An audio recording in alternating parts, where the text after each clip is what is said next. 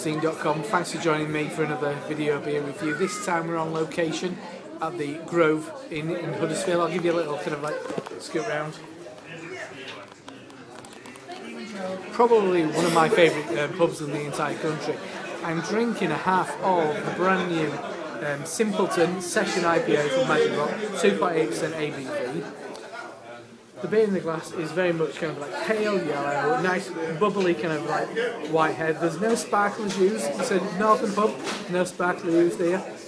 But they do kind of, they use a shot swan neck so you get a nice head. But the beer in the glass is slightly hazy, very kind of pale yellow. The aroma is insane. It's just all big grapefruit. And personally, I get a lot of kind of core of pineapple. The first one I had, it was slightly kind of cheesy, like a faint cheese nose, but not much at all this time.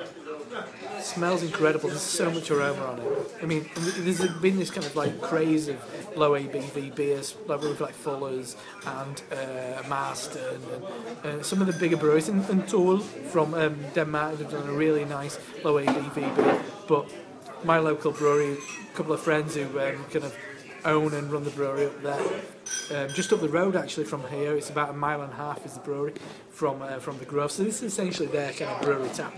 Anyway, let's waffle. Let's check out what it tastes like. Initially, quite watery. I'm getting melon, kind of lemon. Then it kind of grows, and it's a bit more kind of grapefruit, slightly kind of lemongrass, but definitely on that kind of lemon peel, grapefruit juice kind of edge.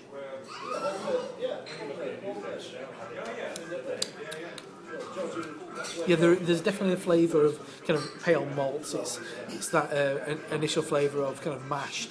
I think they use Golden Promise up at Magic Rock as their base malt. And you definitely get the flavour of that coming through.